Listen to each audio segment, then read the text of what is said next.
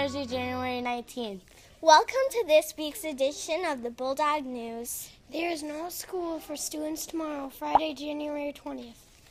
Teachers have a work day tomorrow. Today is the last day of the second quarter. That means we officially halfway through the school year. We will have a Monday morning meeting next Monday. Last week, the Bulldog News featured the new books Mrs. Teal has in the library. This week we have 3 new books to tell you about.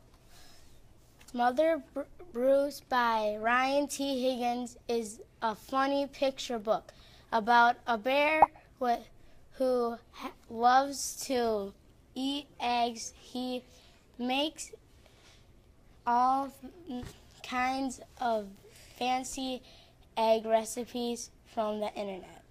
One day before he could cook some goose eggs, they hatched to his surprise.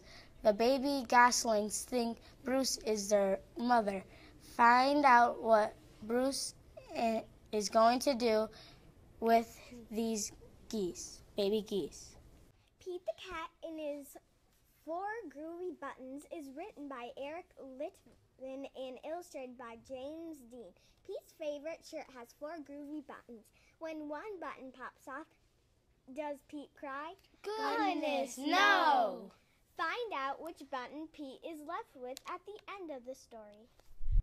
Mrs. Teal has several new chapter books from the Puppy Place series by Ellen Miles. The Puppy Place books are about Charles and Lizzie Peterson. The family takes care of dogs until they can find them a home.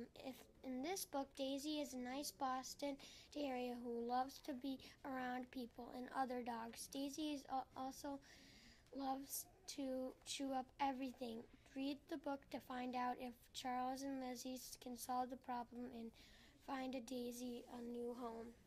We are the Bulldogs and in the Plainview Elgin Millville School work together to do things the Bulldog way.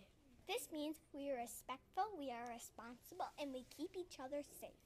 This week we are focusing on being respectful when you're lining up and when we stand in line. Just remember one big rule: don't touch anyone. It's really that easy. So we don't need to shove, push, hit, lean, budge, kick, ran, or stop? That's like I said, don't touch anyone. It's easy if you keep your hands to your side. And when you are standing in line, be gracious. Let people back in line if they step out of it for a moment. Not everyone moves at the same pace, so be nice to those around you. That's the Bulldog News for this week. Have a safe 3-day weekend.